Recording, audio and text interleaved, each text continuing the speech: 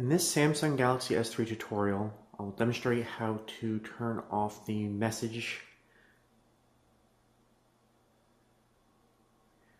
when you open a folder on your phone. The folder is open. That says the folder is open, and then when you close it, the folder is closed. This is basically a setting in the accessibility section of the settings.